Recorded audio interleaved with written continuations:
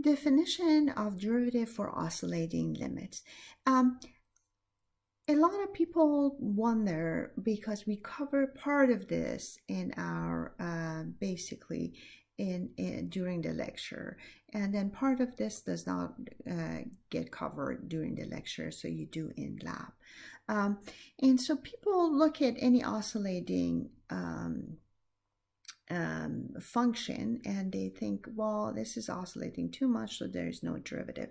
And in this case, you can see that this actually works that way. And if you have x sine of 1 over x, you look at the secant line and you see secant line oscillates too fast around point 0. So the derivative does not exist at point 0. But are all the oscillating functions like that? And it turns out the answer is no. Look at this one. If it's x squared sine of 1 over x, then you see that it oscillates, but the oscillation is kind of damped.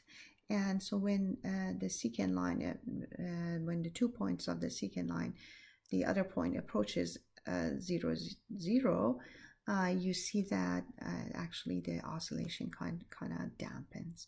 And so our question is, use the definition of derivative to basically show that at x equal to 0, the limit definition exists and is equal to a certain value.